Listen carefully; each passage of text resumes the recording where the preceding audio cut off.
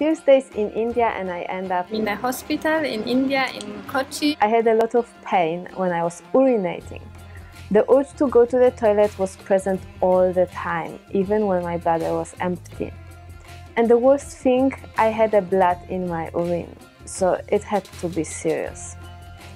The emergency station in Cochin was very small. I had to take my shoes off. I registered. This cost me few rupees. Very soon I met a doctor, a nice lady who spoke English. She listened my story and sent me to the nearby laboratory for the urine test. They couldn't though help me because the electricity was broken. After a few days, I went to a private hospital in Kottayam Kollam. The staff was very kind, they took good care of me, they asked a lot of questions, and of course they made an urine test. As expected, I had an urinary tract infection. 1.5 years ago, I had a similar incident. At that time, I also went to hospital. It was in Berlin. The doctor gave me an antibiotic. The pain was immediately gone. Here, similarly, the doctor prescribed antibiotics. But this time, I wasn't so convinced to take it. It would work, but for how long? Would my problem repeat again in the future? I was in India. I could try more natural ways. There is so many Ayurvedic doctors in India. So when I come back home, I searched the internet to find out about urinary tract infection. And what I found were girls talking about their recurrent urinary tract infection and how they treated it with Dimanoza. It looks like this. The product I use is called Dimanoza. I didn't know where to buy it in India. At the end, I decided to check an Ayurvedic treatment. The next day, good morning, another day in India. We are going to the Ayurvedic hospital. I feel better, even I didn't take any medicine. I feel less pain, and I'm really curious how the Ayurvedic hospital works. It was smaller and more neglected than the conventional hospital. The Ayurvedic hospital was a government property. Easily here as well, I made an appointment with the doctor. The meeting was almost immediately, I didn't have to wait. The doctor talked with me for a while, saw the results of the urine test and prescribed an Ayurvedic medicines. It was Niringin powder, Chandrakartavati tablets, Brihatyani kashayam and Ural syrup. I bought first medicine at a pharmacy in the hospital. The two other medicine I had to buy in another place close by. In the same day I took the medicine. It's not so bad. They told me it will be horrible. It's actually tasty. The taste was bitter, but not horrible at all. The days varied. Today is the last day that I'm taking the medicine. I had 3 packages of this thing. This, as you can see, it's almost finished. This medicine, the Niringin powder, I stopped to take it after 2 days because I had really stomach pain after it. I felt dizzy, nausea, so I figured out it's from it. Today is the first day that I urinate without pain. I had many struggles between.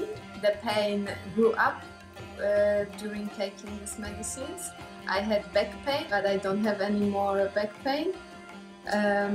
Yeah, and it's kind of working. Finished! This is finished. I'm so happy I don't have to eat it anymore. But my problem wasn't over. We moved to the other city to train Kalaripayattu. After 10 days, since I finished all prescribed Ayurvedic medicine, after 1 week training, the pain returned. I was surrounded by Ayurvedic doctors. I was actually living in the hospital, which I will tell all the story why I was in this hospital and how I trained Kalaripayattu in the other video. You will see it soon. So the doctors took very good care of me. At the same day, I received medicines very similar to the medicines I received before. I took the medicine immediately, I went to sleep, I was very tired and the pain was really annoying. So I think I slept whole day, and when I wake up, the pain was gone. I still took the medicine for the next 1.5 weeks, and the pain didn't return.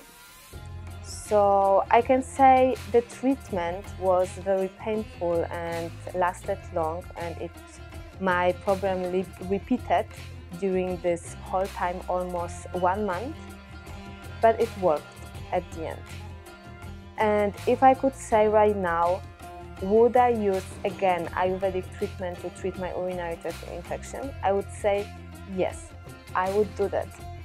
I wouldn't take antibiotics, I'm sure of this, because as I saw this information from internet, the urinary tract infection repeats and the girls have to deal with it in the other way at some point.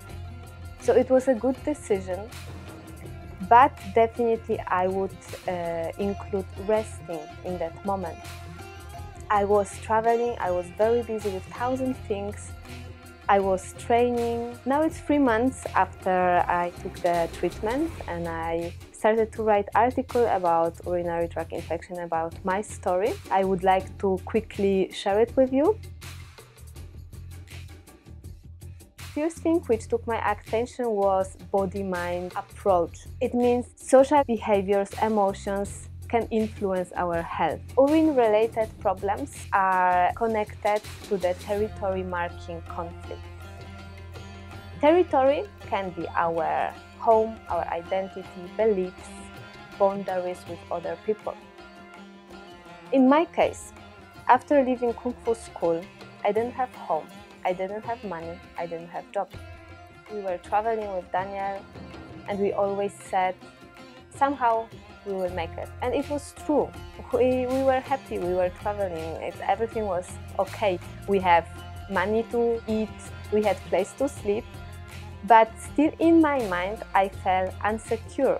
Second territory, overstepping the territory by a partner. When I was very tired or I felt stressed out and Daniel wanted to make love with me, I would say no, and I felt guilty that I'm making him unhappy and I'm pushing him away. We really had to talk about it a lot, and I recommend you as well, if you have your partner and you notice that maybe this problem is in your relationship, talk to him. And it can be one conversation, it can be 2 conversations, 1 week, 1 month, maybe even more time you need to understand each other, to feel comfortable in this area, but it's worth it. Other factors very important to keep urinary tract healthy: proper diet. I eat a lot of sweets.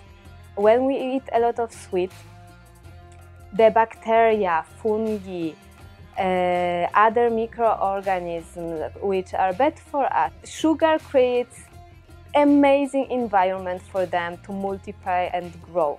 And from rectum, it's a very short way to urethra.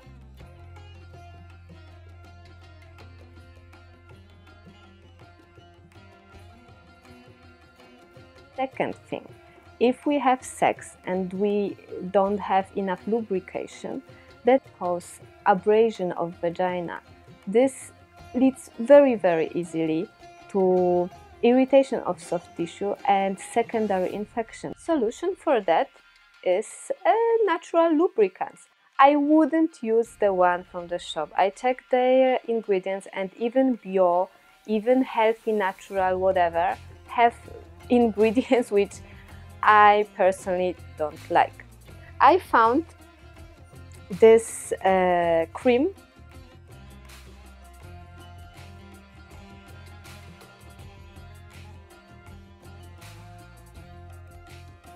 Propolis. It's not a lubricant, but it works amazing. I really recommend it. I tried as well coconut oil. I didn't like it so much.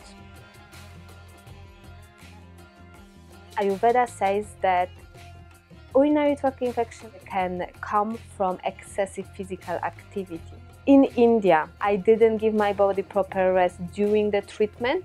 I didn't give a proper rest after the treatment, and my urinary tract infection repeated.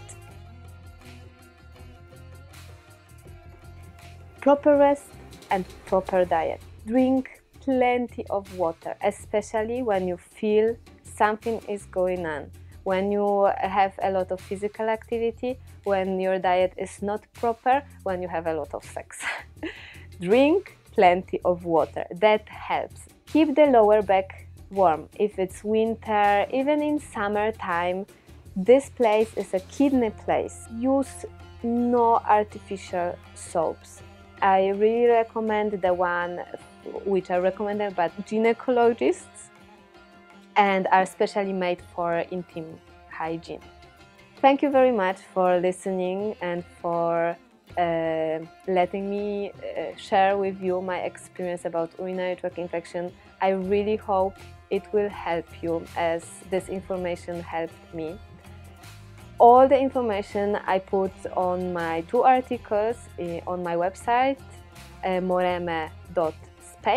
There are also details about Ayurvedic medicines which I use. There are details about what causes urinary tract infection, about body-mind approach, and all the steps describes, even with more details than I'm talking right now.